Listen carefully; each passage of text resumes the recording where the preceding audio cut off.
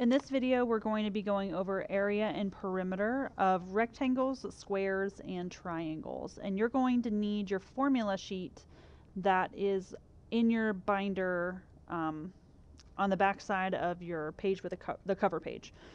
So the first shape that we're going to go over is the rectangle. And if you look at your notes, the rectangle is actually in your notes. So I want you to circle the rectangle. So you can also look at it on your formula sheet that you have out beside you. And the formula for area of a rectangle. Now the A is area. So anytime you see the A, it's referring to the area. So formula for area is A equals, and then we have this fancy L here, and I like to write it as a cursive L, or you can write it as a capital L. Either one is okay. I just want you to make sure that you know that it's not a number 1, because a lot of people will think that that's a 1 and it's not. So you can use a little cursive L or you can use a capital L. Either one is fine. And then it has an L and a W. So let's talk about what do those L and W mean. L refers to the length and W refers to the width. So if we look at this rectangle that we have here, the length is going to be the longest side. The width is typically the shortest side. Now it won't make a difference if you label them differently, but we always like to teach that the length is the longest and then the width is the smaller of the two. So we have area equals LW, and I'm going to erase that. I'm going to use mostly capital L's, just so you can see what I'm looking for. But these are both meaning the same thing. And then we have the formula for perimeter. Perimeter is the P equals the 2L plus the 2W. And that means 2 times the length, because these are smushed and that means multiply, plus 2 times the width, because 2 times the width, whatever that is. So let's practice finding the area. So I'm going to rewrite the formula. I always want you to do this. Just write it so that you can see what it is. Just copy it directly off your formula sheet. And then we're going to put in blanks where the L, and I'm going to put L real tiny above the parentheses, and I'm going to put the W real tiny above that. And then we're going to fill those in. So what is the length? Well, the length is 9, so I'm going to come down here and plug that in. And then I have the width. The width is 3.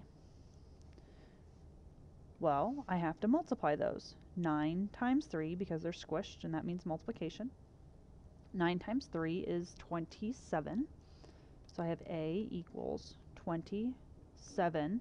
And then we're going to put the units, millimeters. And I have this little trick, area, squarea, because what this means is I could put 27 little squares inside of here. So say I cut it like this. Sorry, these aren't the best straight lines. So there's 3 by 9, and they would all be little 1 by 1 millimeter squares. Okay, so I would cut it this way, 9 times. So they'd be little 1 by 1 squares. So A equals 27 millimeters squared, and this is area squarea. Now to find the perimeter, we're just going to write the formula the same. P equals 2L plus 2W. I'm going to rewrite it with the blanks. P equals 2L plus 2W. We go back to the length. The length is 9, and the width is 3. Now we have to follow the order of operations, which says I'm going to do the multiplication first. So 2 times 9 is 18. And then if you want to do this multiplication, that's fine too. 2 times 3 is 6. And then we'll add them. 18 plus 6 gives you a perimeter of 24 millimeters. So that means if I were to walk the whole way around the shape, because if this side is 9, so is this one. And if this side is 3, so is this one. And if I do 9 plus 3 plus 9 plus 3, that's the perimeter of the very outside of the shape. So the perimeter is always plane measurements. So plane perimeter is how you can remember it. All right. Now let's scroll down. We are going to look at the square. So I want you to use your pencil. You can circle on your notes packet. Where is the square? Well, there's the square. Let's write the formula for area. A equals S squared. Now, what does that S stand for? Well, S stands for side. And when you have S squared, that means side times the side. Side times side. And then for perimeter, we have P equals 4S. So what that means is 4 times whatever the side is. So if we look at this picture here, the 4 is the side length. So we find the area. I'm going to write the original formula first to make sure I don't make a mistake. Then I'm going to write it with blanks. So that's S to the second power. S is 4. So now I have 4 to the second power. 4 to the second power is 16. So A is equal to 16. Now we put the units, centimeters, and its area, so it's squared. Area, squarea. Now to find the perimeter, we're going to write our formula. P equals 4S. Write it with blanks. 4 times whatever S is. If we look at the picture, the side is 4. And then we're just going to follow order of operations, multiply this. 4 times 4 is 16, so P equals 16 centimeters. And remember, perimeter is plane. So in this case, they both came out to be exactly the same because there's 4 sides in a square and the measurement's 4. And then we have 4 times 4, which is the area of our square. So in this case, it just came out to be the same, and that's okay. It won't always do that, though. Okay, the last one we're going to look at is the triangle. And you can see the triangle is right here, so go ahead and circle that in your notes. And we have a formula for area of a triangle, and it looks kind of tricky. So we have A equals 1/2 BH. Now what does B stand for? B stands for the base, or the bottom of the triangle. So in this case, the base or the bottom of the triangle is the 6. So I'm going to put a B beside that.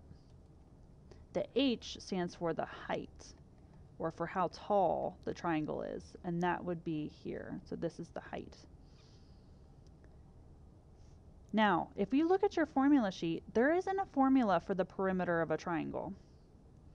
And I'm going to have you write this measurement in real fast because we made a mistake.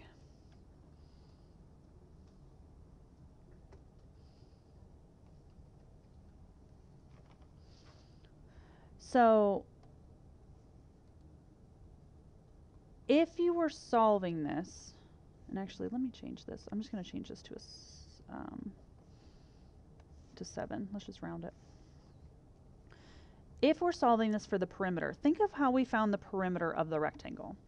When we found the perimeter of the rectangle, I showed you that you could just walk around the outside of the shape and find the perimeter. Well, that's the same thing. Think back to elementary school when your teacher said, how do you find the perimeter of a shape? All you did was add up all the sides.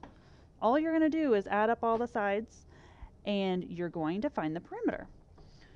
So we are going to write it as P equals side plus side plus side. So side 1 plus side 2 plus side 3. And actually, let me undo. I'm going to put them on the bottom so they don't look like exponents. So we're going to add side 1 plus side 2 plus side 3 to get our perimeter. So let's find our area. I'm going to rewrite the formula. And this one gets a little bit tricky just because you have that fraction there, but we'll use our fraction rules to help us. So you have A equals 1/2 times the base times the height. So the base is 6 according to our picture. The height is 2, I'm sorry. Now, remember we have to use our order of operations rules, so we're going to multiply here first. So 1/2 times 6. So when we do this, lonely whole numbers go over 1. 1 times 6 is 6. 2 times 1 is 2. And then if you do 6 divided by 2, that equals 3 times 2. Because I have this times 2 that's coming down right here. And then 3 times 2 is 6. So I have an area equals 6 kilometers, 2 because area, squarea. Now, let me go back. I'll show you, I'll rework this step again and walk you through how I did it. Lonely whole numbers have to go over 1 to multiply fractions. 1 times 6 is where I got the 6. 2 times 1 is 2, where's where I got the 2. And 6 divided by 2 is 3.